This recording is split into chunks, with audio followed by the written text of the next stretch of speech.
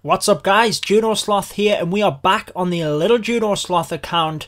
Going to be featuring lots more beginner tips in this video, explaining a few more things, and then we are going to upgrade to Town Hall 3, where we can really start to teach you a few more early game attack strategies. So if we first look at our storages, we are maxed out. We're capped off at 7,000 of each. This is what I was explaining in the last video, in that you want to try and get your storages upgraded as quick as you can, because you will cap out very quickly when you're raiding people online and when you're getting those resources from the mines and pumps. Looking at what we get for upgrading to Town Hall 3, we do get the mortar on the right hand side there, but the building in the centre is the laboratory. This is what you use to upgrade your troops. So currently we have the Barbarians and the Archers. We can use the laboratory to upgrade them to future levels in order to make them stronger, faster, have more health, and all around better troops. This obviously helps you as you move through the game and come across stronger bases. I did mention the gem box in the previous video, and you can see I did speed up the gameplay there, and we received 25 gems as we removed that obstacle. So we're up to 300 gems. We need 500 for that third builder if you remember, and also as I was explaining in the last video, you don't want to be sitting with your builders doing nothing. So let's upgrade this cannon and come back when they're all finished. There we have it guys, Town Hall 3, we are there, and this will allow us to upgrade our buildings even further and build new ones. You can see moving into the shop, we can build more of the buildings we already have, so we can have extra gold mines and storage, elixir collectors and storage. Let's start building them so we can make some more resources, and also we did unlock some new buildings as well.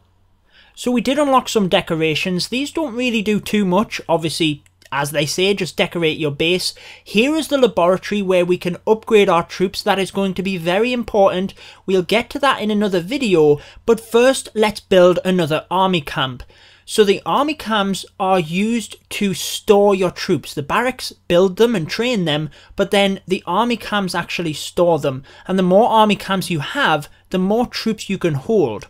As we upgrade the army camps, we can then hold even more. This is going to be a big help when we do our attacking, because naturally, you're going to have more troops to use.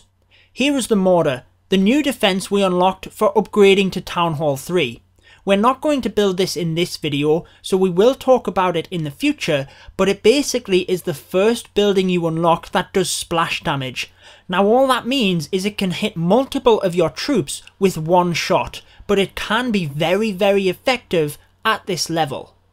We also unlocked the village edit mode, so you can freely move around your base and design it however you want. We will use that a little bit later on, just to kind of switch our base around a bit. Nothing too strategic, but we will bring out future videos on base designs, especially at this low level.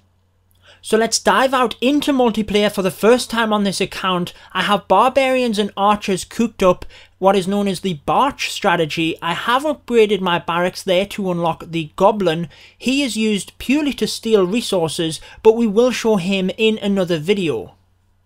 Now at this level, all you're really interested in is the resources, the Gold and Elixir. You can see that displayed on the top left corner. So this base is ideal. We have 1,500 of each. Now there are a couple of defences, so we're going to place Barbarians in first. They are a little bit more tanky because they have more health, and then we can bring Archers in behind in order to shoot over the top of the Barbarians and help to take the defences out.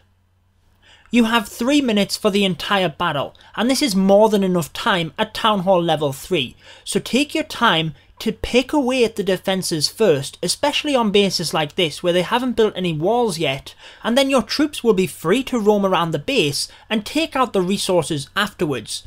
If you focus your troops in on other buildings, it gives the defences time to shoot away at your troops, and they're constantly taking more health off them. It's much more efficient to try and take the defences down first, and then you have nothing to shoot at any of your troops. I accidentally deployed quite a few more troops as I was trying to zoom in, but it does show a good example of the amount of troops left on the map. Even if they survive, you do not get these troops back. Once you have deployed them, that's it, they're gone forever. You'll have to retrain them in the barracks, but the ones that you haven't deployed you can see are still in my army camp. So when you're trying to save up for resources and it costs you to actually remake the troops, you do want to try and be efficient and not deploy more than what it is needed. This is something that will come with practice and just playing the game. You will begin to understand the strength of your troops and the types of bases they can take out. You'll then have a good idea of how many you need to deploy. Let's go ahead and build ourselves some walls. When you want to upgrade them, you can select an entire row of walls and upgrade them all at once.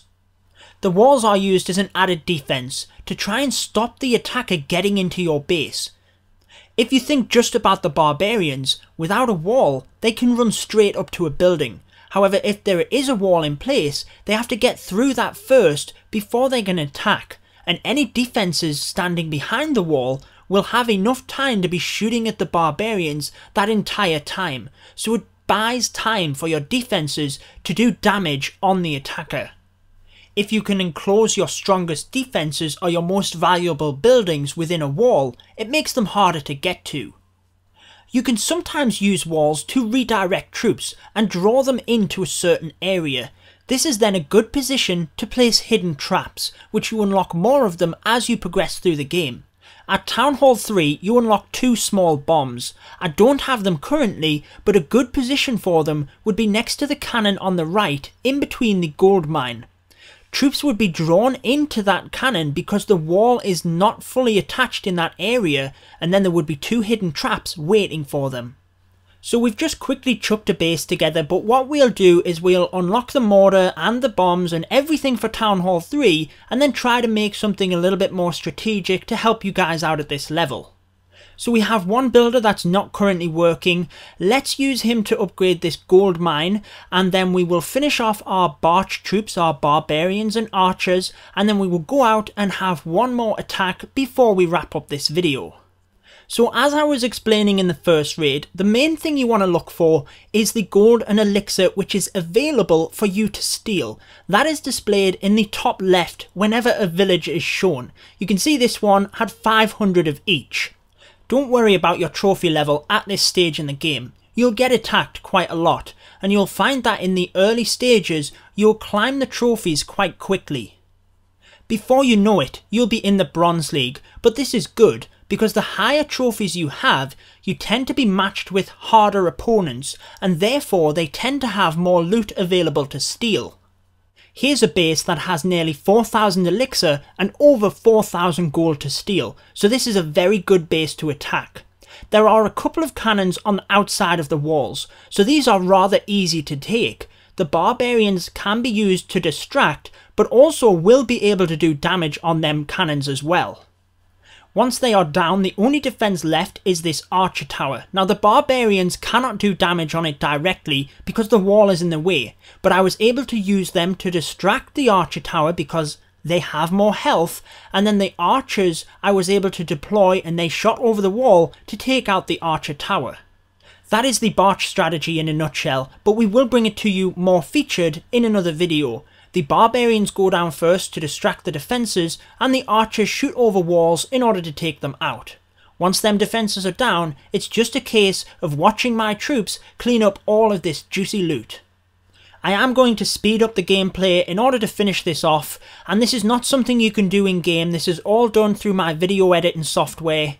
You can see that I've taken out all of the buildings in the middle, but there's a builder hut in the corner and a one in the other corner. This is something you will come across quite a lot as you move through the game. It's purely to try and waste time and make you run out of time in the battle. It won't really affect you if you're just going for loot, but as you move through the game and get more competitive, the last thing you want is to get a 99% 2-star because of a stray builder's hut.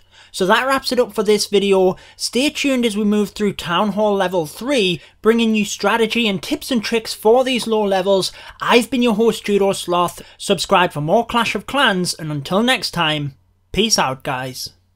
Stay tuned for more Clash of Clans.